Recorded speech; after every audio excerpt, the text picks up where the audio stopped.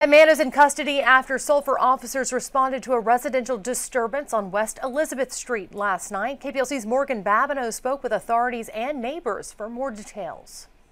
Flashbangs, rubber bullets, and a SWAT team were all on display overnight in a Sulphur neighborhood. Actually, 2 SWAT teams, I think, from Lake Charles and Sulphur.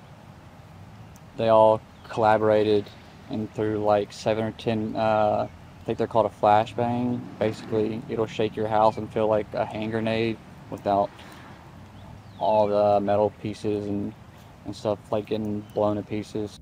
Sulphur authorities say the disturbance began when 54-year-old Gerald Hebert Jr. knocked on a neighbor's door and began arguing.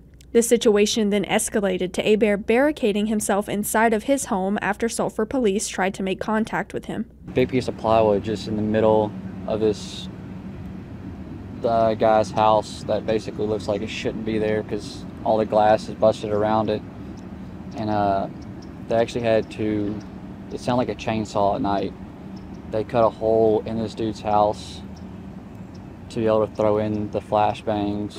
The standoff was reported to have started around 8 p.m., with Hebert firing 2 shots inside the residence, according to deputies. After several hours of Hebert refusing to exit his residence, the Calcasieu Parish Sheriff's Office ACTT team entered the residence and located Hebert in his attic.